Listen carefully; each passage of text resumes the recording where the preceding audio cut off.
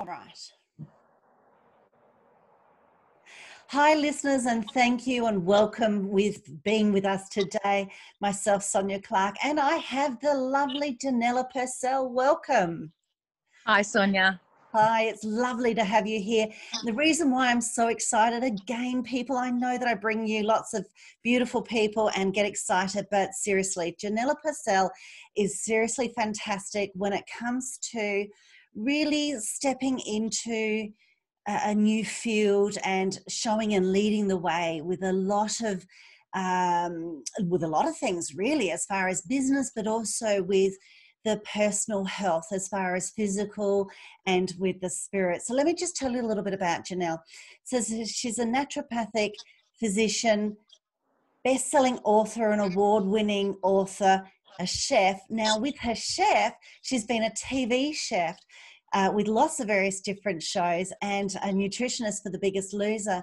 But with being a TV chef, Janella was the first here in Australia anyway that actually brought to the general public what food is as being a natural medicine through the various different forms of media, so TV, print, and radio as well. And she's across all of the various different forms of healing, so naturopathy, kinesiology, traditional Chinese medicine. She's studied nutrigenomics. I'm trying to get my teeth in there, Janella.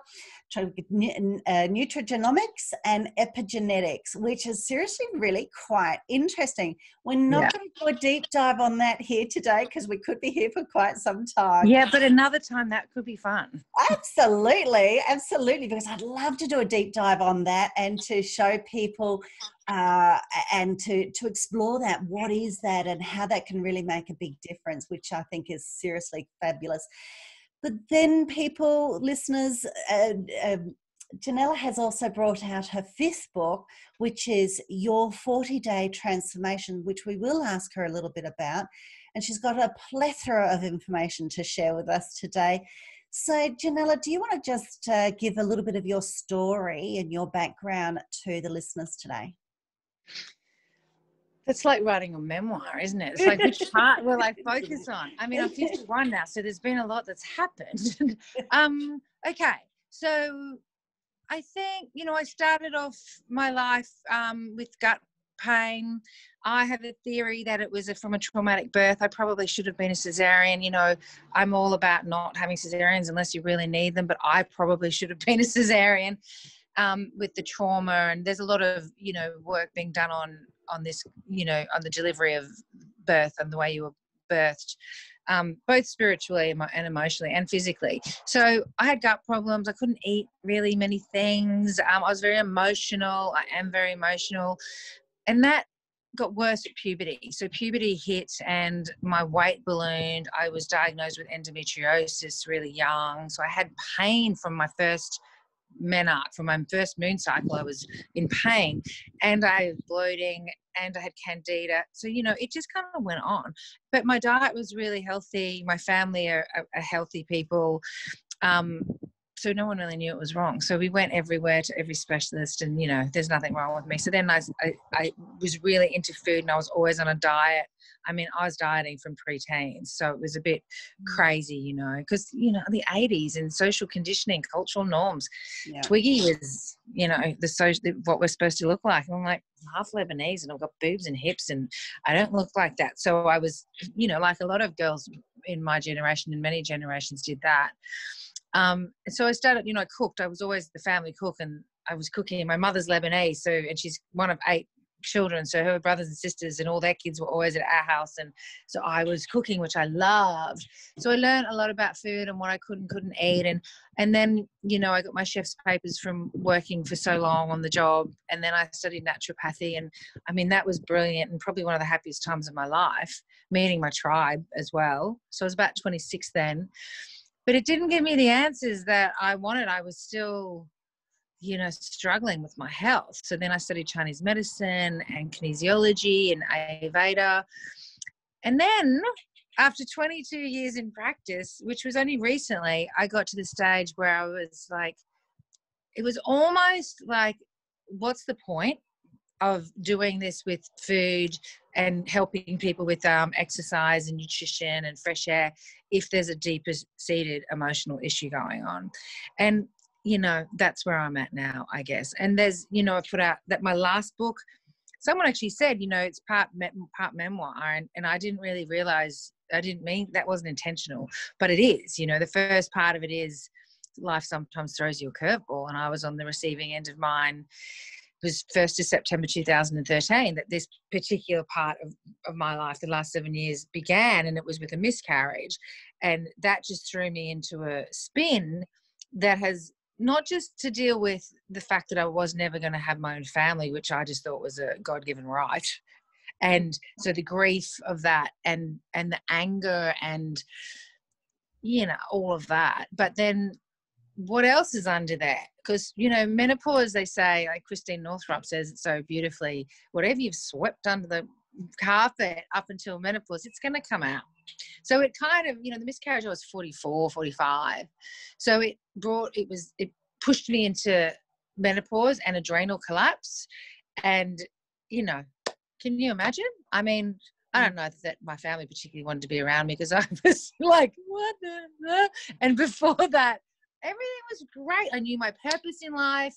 When I had an idea and I wanted to do it, I just implemented it. Everything just flowed. I mean, I was struggling emotionally with the world, but as far as my career and my purpose, that was never, ever a question. So leaving, you know, slowing down my practice in the last couple of years was like that. It wasn't even like, oh, should I do it or should I not? I knew I had to deal with the next part of my life, being a crone, really. You know, I was out of maiden. I was out of we don't learn about this so much in our cultures, about the 4 different stages of a woman's life. And I, you know, I didn't become a mother to a child, but I birthed so many things. And then the next stage after that is Marga, which is kind of where I am now, which is between mothering and old crone. And that's the old wise woman. And, you know, in 2-3 years out of menopause, and this is probably the best time of my life because you just don't give a shit anymore. Like, you just kind of like, I'm sorry, I'm not really skinny. I'm sorry, I have an opinion. I'm sorry, I'm smart. I'm sorry that, you know, all the things that we try and hide as women, especially that, you know, they say, oh, you're too smart and you're too capable, or you're too this, and you're never going to get a man too strong. Yeah. Don't you love that? You're never going to get a man like that. It's like, oh my God. I don't know if you know Better Things, that beautiful series in with Pamela Adlon that's made in LA. No. And it's fantastic. And one of her daughters was talking about a mother, and she said, you know what my mum says about men? Somebody else's problem. And I just was, I love that. Funny. Yeah, really funny. So it's kind of been reevaluating. You know, I think a lot of women at my age do this and we go, what the hell have I just done for the last, 40 years with this pleasing disease, as Oprah calls it, and, you know, pushing everything down. And so what I've come to about my long-term gut issues and reproductive issues with endometriosis is I just shoved everything down. I just put it, I mean, not everything, because people think I'm really feisty. I'm like, if you knew what else was down there, then, then we'd talk about feisty. But, a lot of my pain was in my solar plexus. So, under my breastbone for a long time. And that's, your power, your will, your expression. And a lot of it, I had pushed down a lot to be loved. And I don't want to do that anymore. And I know a lot of other women don't want to do that anymore. And it's coincided with the rise of the divine feminine and, waking up of the witches and sacred femininity and finding out about our stages of a woman's life. And, in different cultures, they mark them, with ceremony, and they're highly anticipated. And young women can't wait to get into that red tent with the older women and hear about what they're talking about in there at the new moon. But when I used to talk about this with my clients, 20 odd years ago, they just look at me like, what? And I mean, even getting them off, normal tampons that are genetically modified and bleached and dipped in estrogens, that was hard enough, let alone getting them to recognize the moon cycle that goes with it and putting the blood back into the plants. And, I mean, in days gone by, the first menarche, the first bleed of a young maiden, they used to get that blood and make bread out of it. And the whole tribe, I mean, see, we go, ew, but it was so powerful and sacred and magical. But that's just conditioning that we go, yeah. It's just because we've been taught that blood isn't a thing that we drink, especially menstrual blood. But for centuries that happened. So it's a really good, it's a really nice time, and I really hope that more and more young women start to and look forward to menopause instead of it's all freaking over, because we live in cultures where youth and beauty is praised, and as we get older, a lot of women my age go, men don't even look at me anymore. I don't even, I feel invisible. And you hear that a lot, right, by menopausal women, but I actually don't even notice that. And I wonder about that. And I think because I didn't really ever trade, my currency wasn't beauty. I never felt like that. It was more about connecting with people.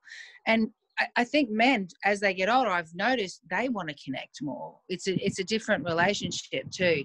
So, it's all about how you feel about yourself, right? But I really want to help women and empower women to get to a better place than feeling invisible and frumpy and sweaty and no sex drive, because that's what we expect menopause to be. But I've actually found it really liberating once you're through the shit.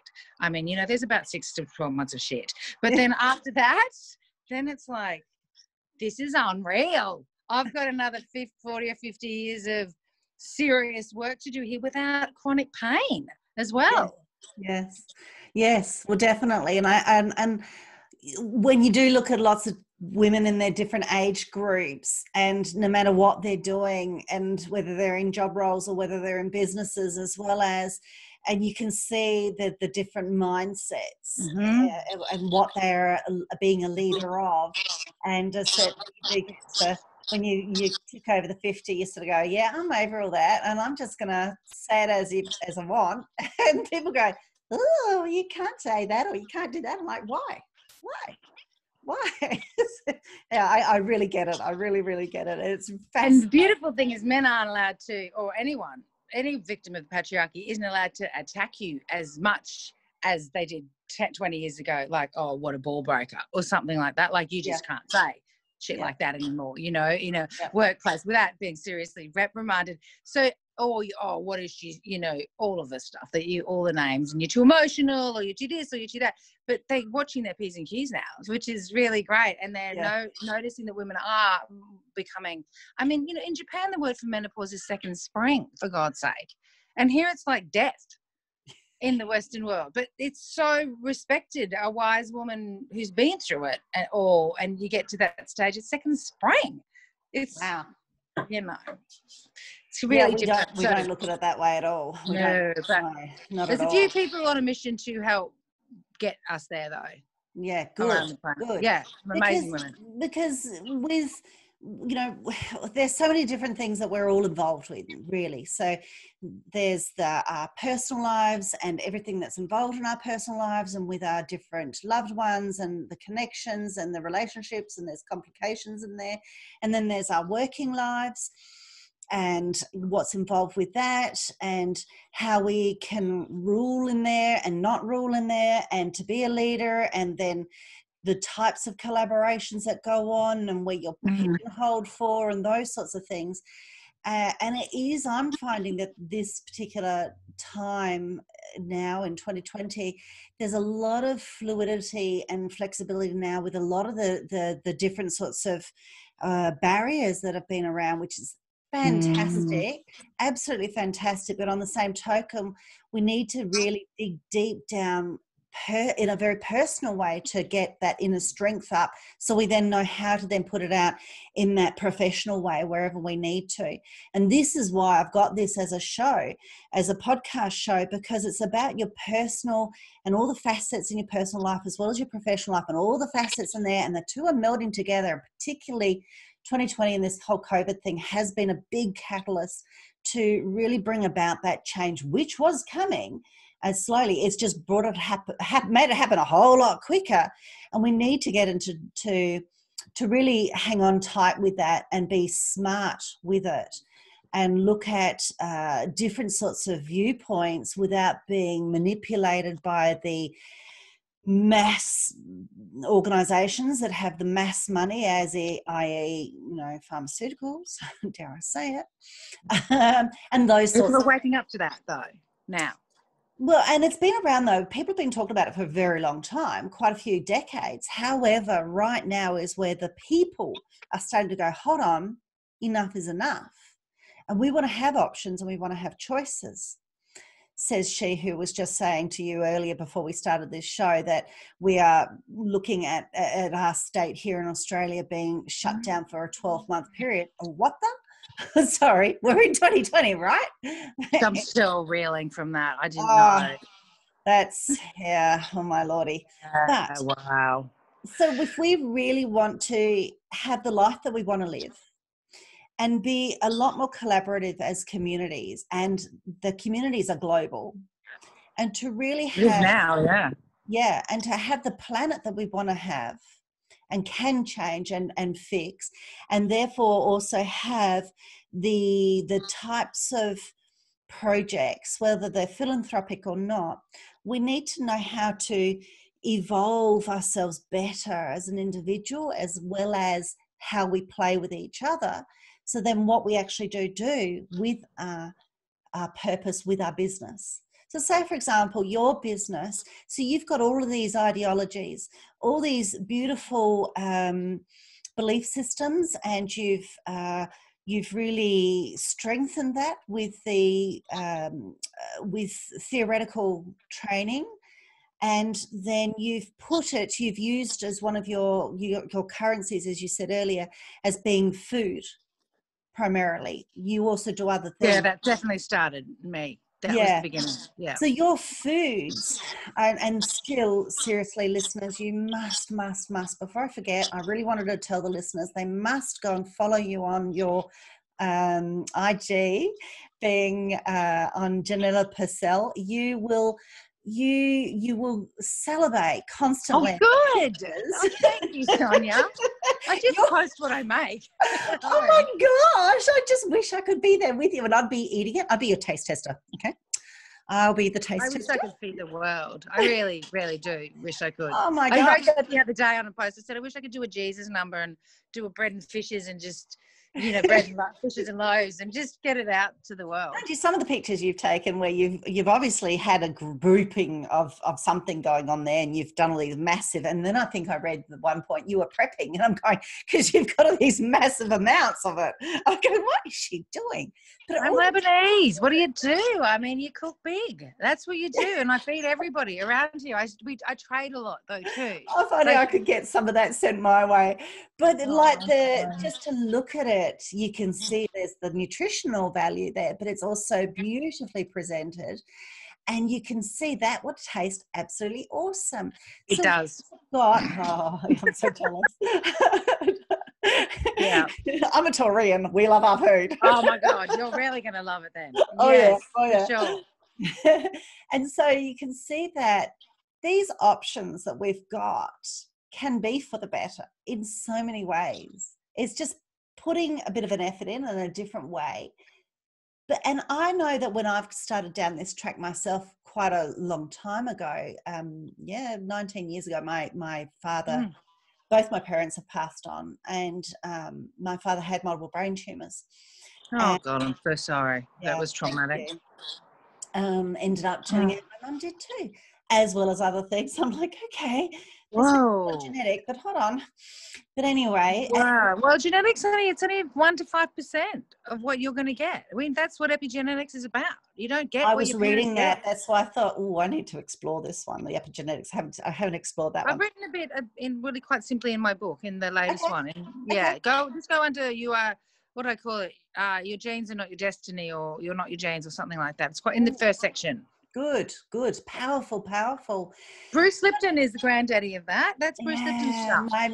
my husband actually follows Bruce Lipton a lot, and He's I'm divine. going to start getting into it more too. But the thing is, yes, we have the power, and I know that back then I even felt, when I started getting into all of that and being very non-carcinogenic things, I felt like, oh my gosh, but everything's carcinogenic around us. We live in a society like, we just don't have power. Well, now I'm feeling that, we have a whole lot more power than what we realize. And there might be some of those people listening right now that think, well, I could make a difference. I'm really going to join together with some other people and make this happen. And this is why I'm still positive. I'm still pushing forward to connect with people like yourself to say, come on, you're the great leader. You're a great voice there. Off you go.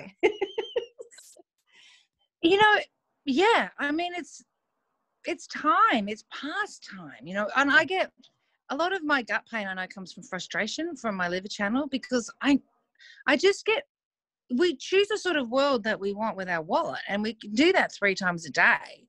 And I think it's actually just about lack of education more than anything else, which is why I have devoted my life to this path of service, to educating people, because I was just so interested in it. And it was because I was sick every time I ate, and I thought it was wheat, and I thought it was meat, and I thought it was dairy. It's not wheat, meat, or dairy. It's the industrialization of food that is the problem. Yep. I can't even eat out. I live in the Byron hinterlands, which is like the greenest, most herbal area in Australia.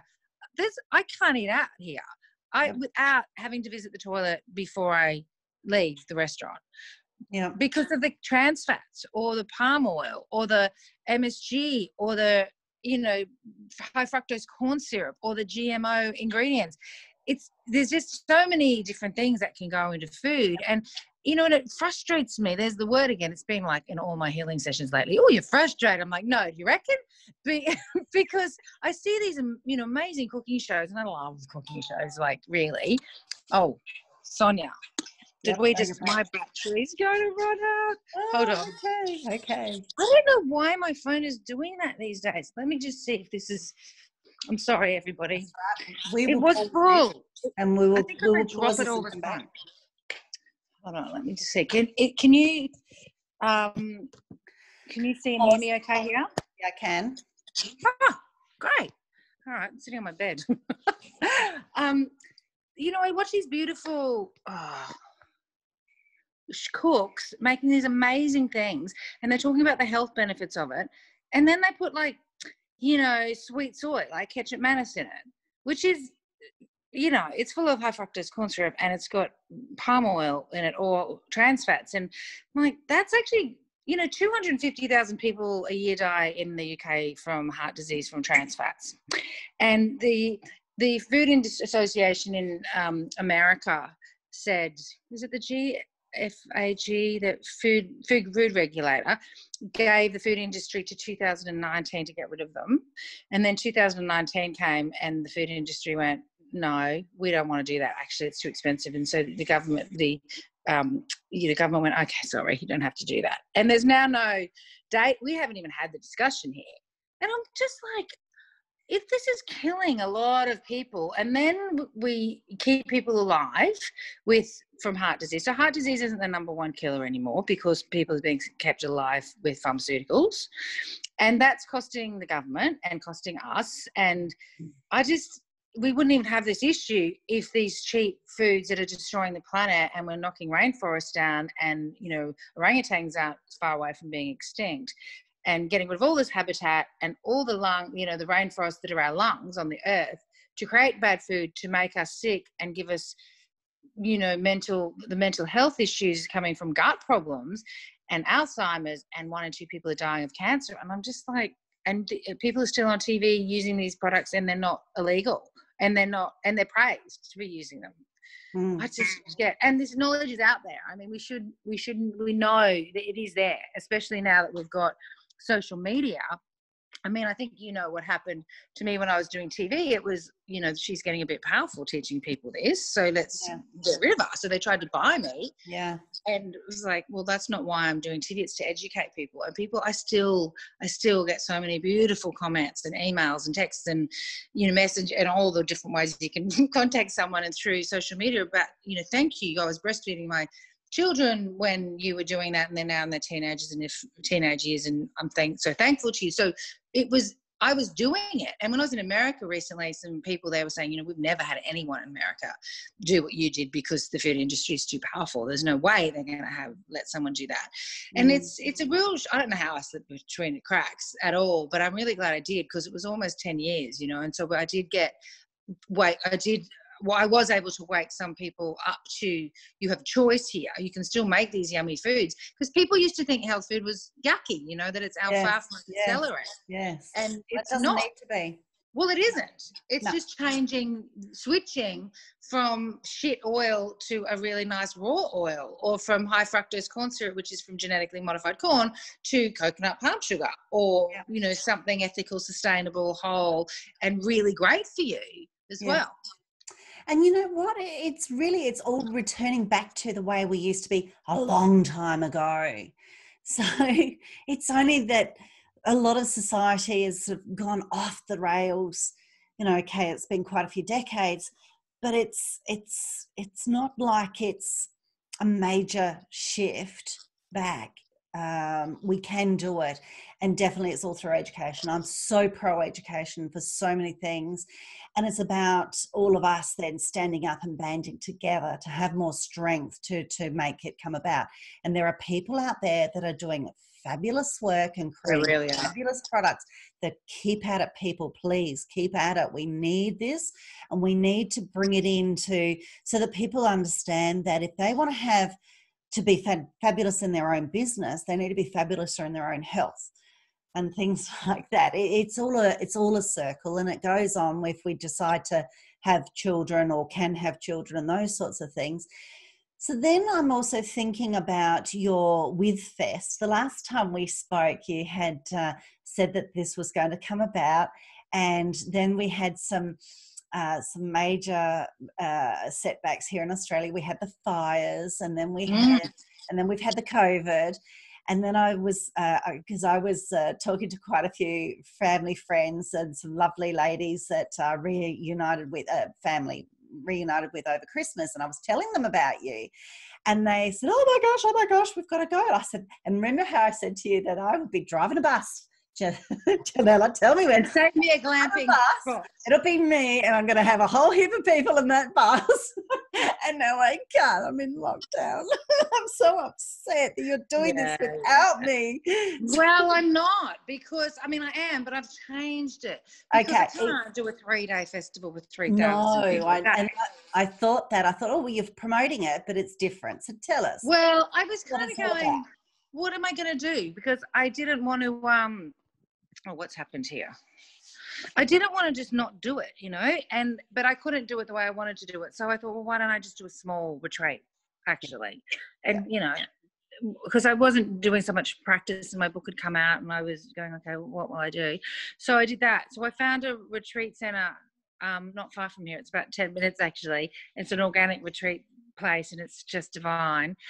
And I can fit 20 people. And so I'm doing the same thing, but instead of, you know, the big one, I actually spent the last few months making it my business to find the right presenters, because I didn't want to do it all myself. And I'm so used to doing everything myself, but I don't want to. I mean, I keep having in my head, the goddesses are gathering. And this festival or retreat is about connecting women, and what you were just saying about, you know, doing it alone, and women, we're so used to doing it alone, and we're so busy. You know, a lot of people have children and they've got a career, and I mean, we have got it all, but you know, it's too much, and women are so sick. And a lot of what I noticed in clinic, just to go back to that, is there's only so much I could do to help women get better if they weren't, you know, making changes at home or in their lives. There's not much, you know, you can give them herbs and change their diet and then they get better to a point. But I also noticed that they were so happy and felt connected when they were in session with me. And I felt that too, because they felt understood and they felt they didn't feel that it was not okay to be vulnerable, and that they could say these things that they haven't said to anyone else before, and they didn't feel judged.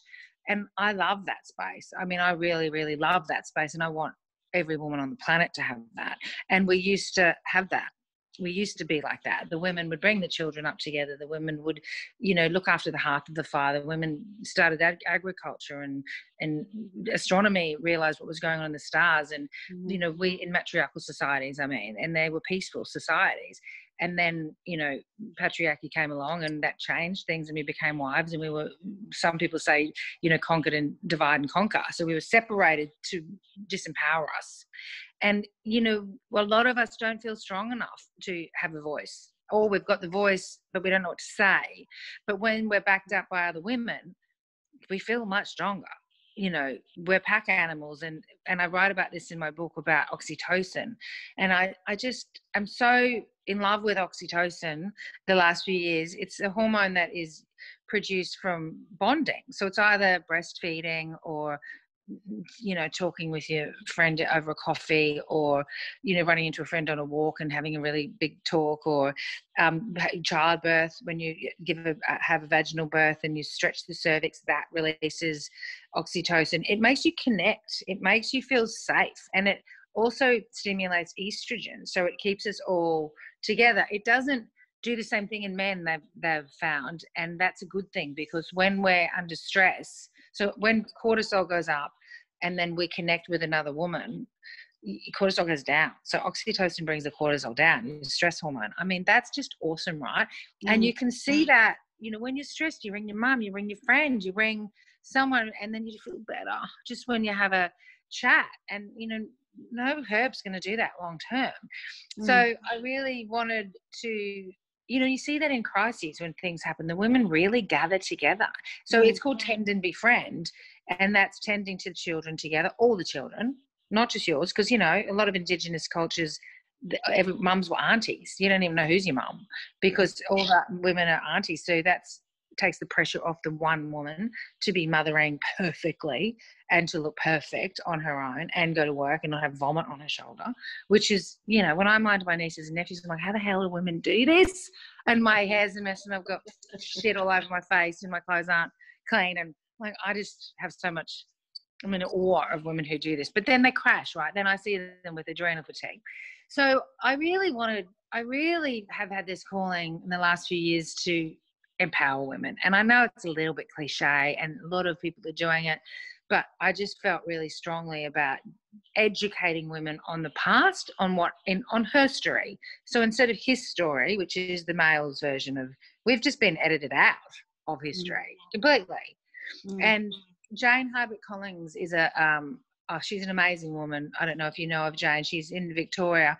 She's got the shamanic school of the shamanic school of womancraft. Yeah, they wouldn't let her call it midwifery because the Midwifery Association freaked out.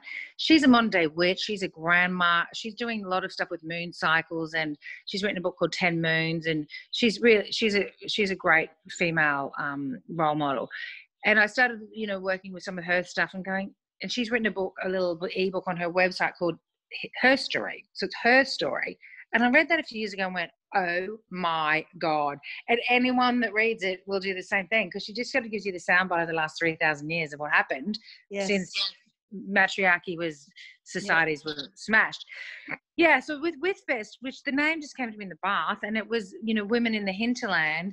And I want to educate women on how we used to be, and that it's okay to be powerful and strong and have a voice. And so I've got all different people speaking at it. So we're doing a drumming session one night, and we're doing some sound healing and a vision quest one day. One woman's talking about her story with slides from there's an archaeologist who's passed now called Maria Gimbutas, who she did archaeological digs from the 50s, and she found all these female goddess relics that have been hidden. Actually, the pagan sites have been built over the top with churches, but they didn't bother to get rid of the carvings that are, 30, 50,000 years old of the goddess. And so she's dug these, and all her work got dismissed because she's a female, but her protege has taken over and published a lot of books. So I've done, the last few years, I've spent a lot of work doing some matriarchal studies, and it's just so interesting. And I'm furious, as a lot of people are too, because I've pushed all of this down to fit into a patriarchal society, and it's made me really sick, and it's made a lot of women really sick, and the men have been suffering as much as us, not as much, almost as much, but they're waking up too now. And Jane Hadwick Collins is doing a lot now with the witches are waking, the witches are rising. That what I read in her story was, back in matriarchal cultures, there was not even in the early days of patriarchy, if you broke your leg, you went to a nurse. If you were having a baby, you went to a midwife. And if you needed some herbs, you went to a witch. So the herbalists were witches. That's just it. And the name has now been, it's got a dirty slur on it. Instead of, a witch was a really respected part of the community who brewed up some herbs. And I would have been hung, no doubt, or drowned back then, and a lot of us were. And it's just like, okay, the witches are waking. So it's like the slut word, with the slut walk, how we reclaimed that word. It's the same what's happening now with witches. And it's, there's people that'll catch on to it early, like everything, and then people that'll catch up, and then there'll be people later on that will finally accept it. And you're going to be criticized and abused if ever you step out and do something. I did it with food. It happened with food. But now I just think I feel like it is just so important. It's the same with the work Meghan Markle's doing too. And there's a lot of women that are doing this, and they're trying to make feminism not a dirty word. If you're not a feminist, you're a sexist, because feminism just means equality, right? It just means equal rights. And I'm just a little bit over thinking that it's okay not to be, even in telly and shows that on TV, my idea, I got paid less than my co-host, who was the man. What's that about? You see that in actresses and across all media, and you're like, why? I'm more educated than you. This is my idea, and this is, I brought it here. It's just, but you just have to take it, otherwise you're a ball busting, lesbian or something, as if that's a bad thing. Yeah. So the With Fest is, I'm doing 20 people, and it's going to be amazing. And it's on an organic farm, as I said, and the cabins are divine. And I've got Anthea Amore from Passion Foods here, she's Australia's premier vegan chef, and it's just amazing. So much love. She's Sicilian and a good friend. It's just going to be beautiful. I've got Persian rugs on the floor in the yoga room, so we can have all our sessions in there, and it's intimate, and it's just going to be really, really lovely. Oh, lovely. I wish you could come, Sonia. I know. When you're in prison. Yes, I'm in prison. And maybe for another 12 months. No, they can't. That can't happen. No way. The mental health of Victorians is at stake, and of Australia. Anyway, we won't get into that. Let's not get into that. Yeah, no. So, but I was going to say, I really love the clip on the website you have for. There's a clip for where you're holding the festival. Why, Belina? Oh my God! I went out yesterday actually just to check out where the drumming circle was going to be, and I went back and went, this is even more gorgeous. It is. It does look absolutely beautiful. And so I'm interested to see when you update that. I'm just curious anyway, because I'm a curious person. When you have to live vicariously through us at the moment. Sorry? You have to live vicariously through us. Yes, I do. One way or another. Please enjoy it for me. No, I will. But to see what's in all the sessions and who all the people are. So you've mentioned... you looked at that? I posted that last, I think it was 11th. It was an auspicious day for me astrologically. I posted that with everyone, with their pictures and what they're about. And, I didn't get that. Amazing. Oh, no. Go to the website. Okay. On my website, and then there's Byron Retreat in the tab, and then it's got the first little blurb about why I'm doing it, and then it's got With Fest presenters. And I also posted it on Instagram this morning again, and last week, just that link. Okay, I must have missed that. So for people that are listening, That's janellapurcell.com. So you don't have a .au? No, I had that since 2001, I think, and I don't know why. It was the guy who set up my website. Okay. No. I'll spell it for, though. All of the links are always at the bottom of these, the web page here where this audio will be kept, but I'll just spell it for people that are listening anyway. So Janella Purcell being JANELLAPURCELL.com, and you'll be able to find the details there, which was really, really good. So, and that's happening now in October. So you pushed the date out a little bit. What was the date in October? October 8th till 11th. The big one was going to be October 30th. Okay. At the showgrounds. So it's October. But because now the borders are all closed, yes. I mean, there's still spots left, and there wasn't going to be. It was going to sell out like the first day, but no one can come. So people had to cancel. And so there's still a handful of spots left, and it's going to be people from, New South Wales, I get, because we were all northern New, here. Their retreat centre was almost in the bubble. We've got this bubble between borders, so you can move back and forth just around it. So they were in it for 12 hours. And then our mayor said, no, it's too confusing. Like, it's not too confusing already. But anyway, it's going to be great. And then I hope for next year to do the big one. Going to do the big one. Our international might be the year after. Nice. Because you had quite a few celebrities lined up for that too, didn't you? Yeah.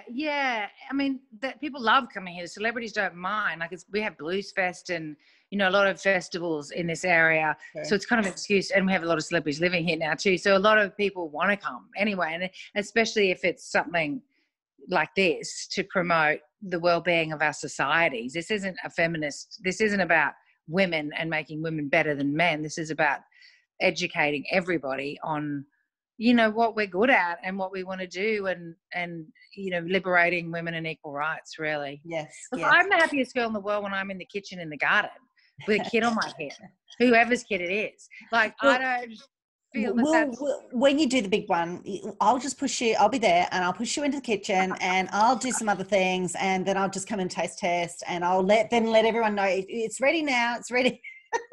Well, that's good, because I'm going to need someone to do that.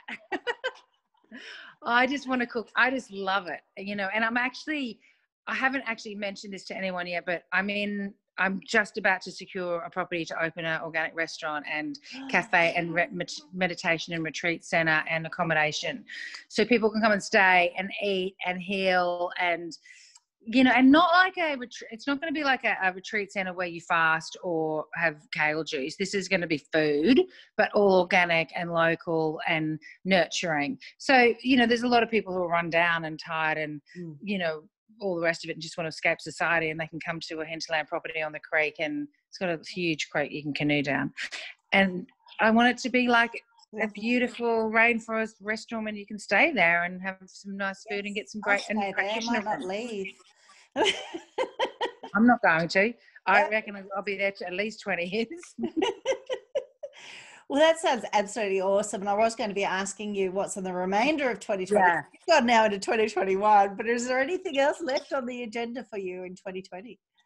Oh, well, I'm just trying. I mean, COVID's holding me back a bit on the property and to move forward with things. So I'm every other day I surrender and let go, and then I go, come on, in bed in the days in between.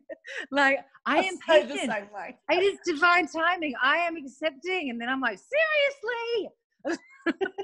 So I'm hoping. I mean, I just want to get onto the land so I can start clearing some of the camphor laurels and the weeds and do that. But until then, this is what I'm doing, Sonia. Monday night I'm doing yoga. Tuesday night I do belly dancing. Wednesday night I do Vedic meditation.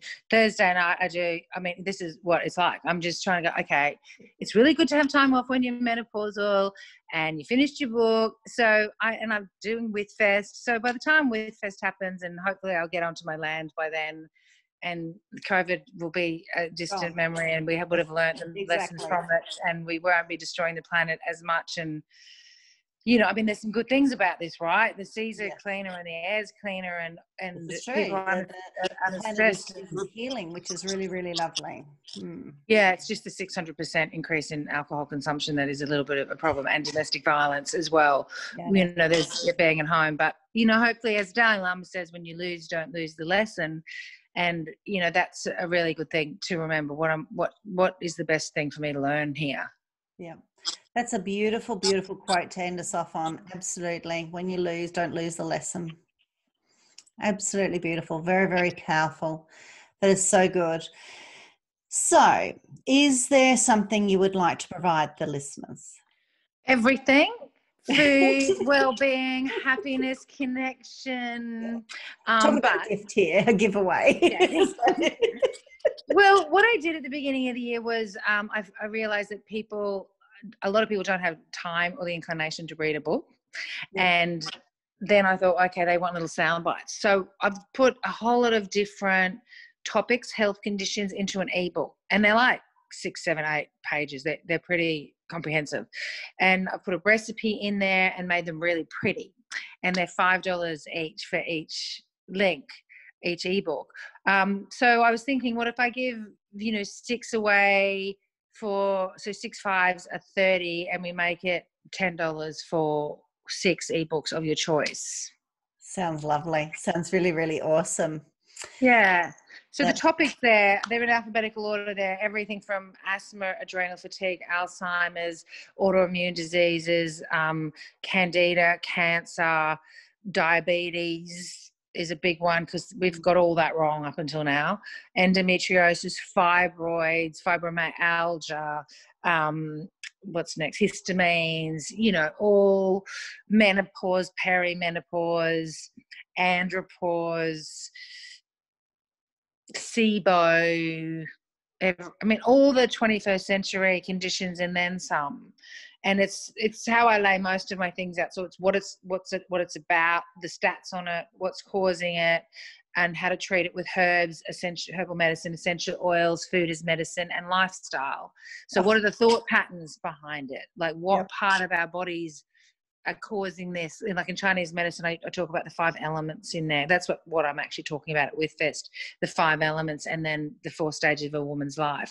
But the elements, so is it wood or earth? Is it lungs or liver? And then how to treat that, but very simply as well, because it's too overwhelming otherwise, Yeah, definitely agree there. One condition per ebook. Lovely, lovely, lovely. So I'll definitely be grabbing that too myself. So that's 6 ebooks for $10 instead of $30. Whoop, whoop. That sounds fabulous. So just figure out a way that I can do. Well, if you give me the URL, I'll let you figure that out. You give me the URL. I will have. That'll be fine. And I'll just put it in the posting here on the webpage. Right. So look, I really, really thank you. It's been an absolutely lovely conversation again with you, and I look forward to the next deep dive on what did we talk about? The epigenetics. So we'll have to do that either before Christmas or maybe after Christmas. But that's just fascinating stuff. But if anybody hasn't yet even gone there, just follow Bruce Lipton on social media. It's just wonderful stuff. It's groundbreaking. And it's been around for a few decades now, but we're kind of just catching on. Genes do not dictate your health, your lifestyle, and your attitude and your beliefs do. That's huge. It is huge. Absolutely huge. Absolutely huge. Wow. You have given us a lot of food for thought. You're so much for food. Pardon the pun. Yeah, exactly. I hope so. Good. I hope so. I want people to think about things. Yeah, good. Lovely. Thank you so much for your time today. It's been an absolute pleasure to bring this to some more people through the podcast. It's an honour. Thank you, Sonia. And all the best with what you're doing. Well done. Thank you very much. Bye-bye. Bye.